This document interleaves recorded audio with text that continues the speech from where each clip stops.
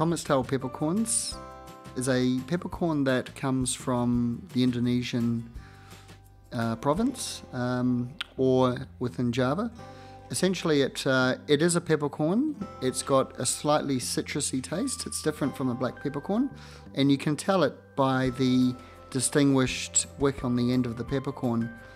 When you're looking at them, they look like a black peppercorn, but with the stem attached. When you're using the Comet's tail pepper, it has a slight citrus flavour.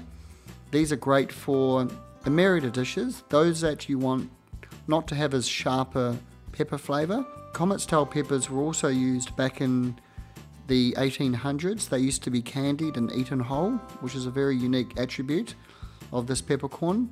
They've also been used in the cosmetics industries for their particular cooling properties. Now, when you think of peppercorns, you don't think of cooling properties, but these peppercorns do have a slight cooling property, although they do have a very hot flavour as well, of course.